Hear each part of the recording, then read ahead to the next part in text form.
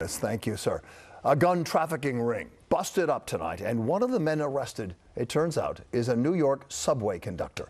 The ring charged with buying weapons in South Carolina and Virginia and then moving them up the so-called iron pipeline to be sold on the streets of Brooklyn, where gun violence this year has skyrocketed. So will this make a dent in that? Here's Eyewitness News reporter N.J. Burkett.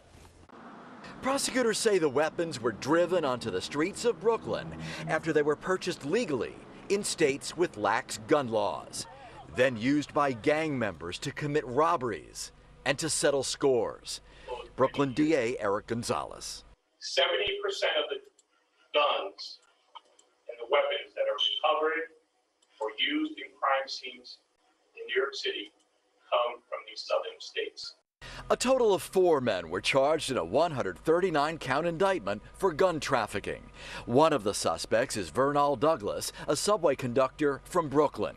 Police say he obtained guns in South Carolina and, along with 2 other men, provided them to 49-year-old Montoon Hart, the alleged ringleader.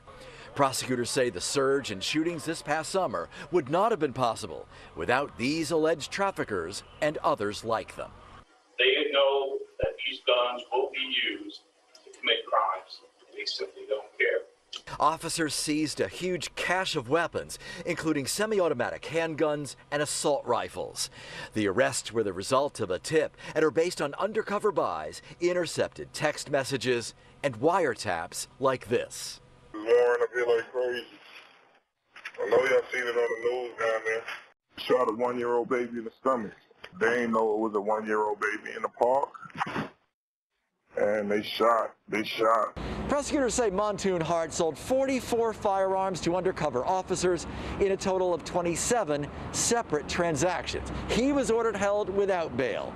2 others remain in custody, including Douglas, and a 4th man identified as Christopher Hodges of South Carolina is still being sought tonight.